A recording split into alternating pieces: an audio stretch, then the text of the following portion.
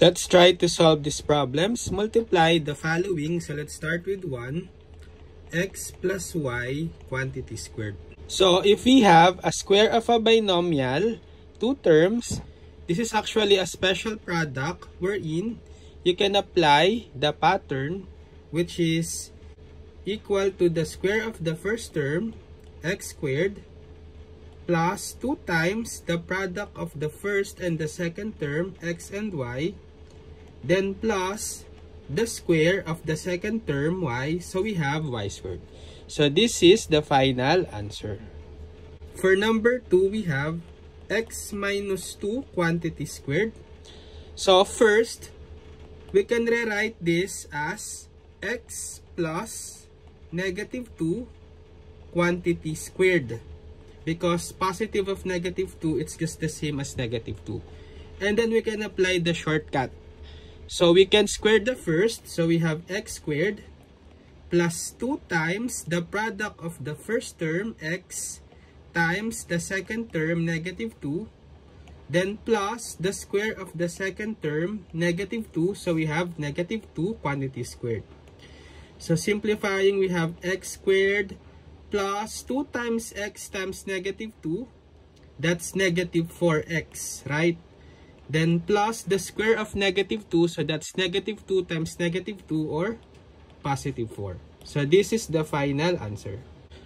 For number 3, we have 2x plus 3 quantity squared.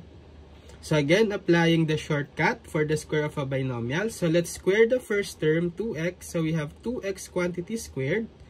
Then plus 2 times the product of the first term, 2x, times the product of the second term, 3.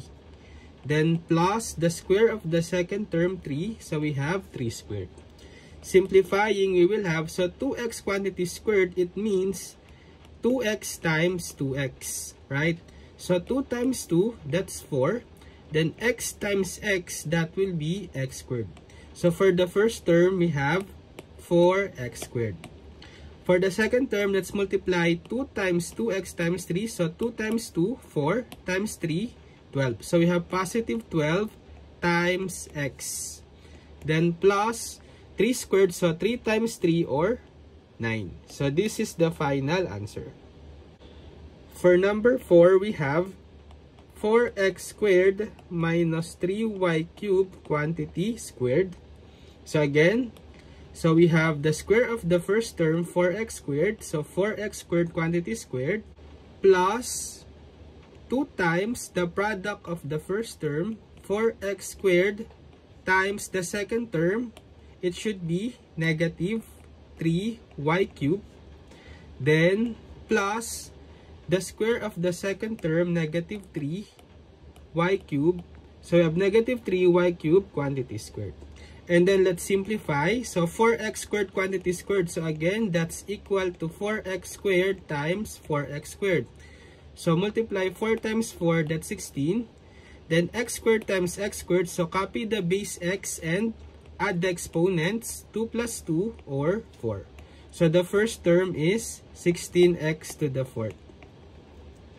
Next, for the second term, we have 2 times 4x squared times negative 3y cubed. So let's multiply the coefficients first. So 2 times 4, 8. Then times negative 3, negative 24. And then just copy the variables x squared and y cubed.